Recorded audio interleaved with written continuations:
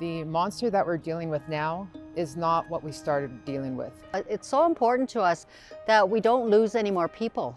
You really have to think of the larger picture, and you have to think of your aunties and your uncles and your grandparents. We're a tribal people, we're collective. Traditionally, we always looked after each other. Being vaccinated is the carrier way because it protects our elders, who are our libraries, who are our professors, and our universities. Our strength comes in valuing our collectivity and doing what we can together. I hear about mistrust when it comes to science, and in particular, the mandates from the government and from institutions that require vaccination.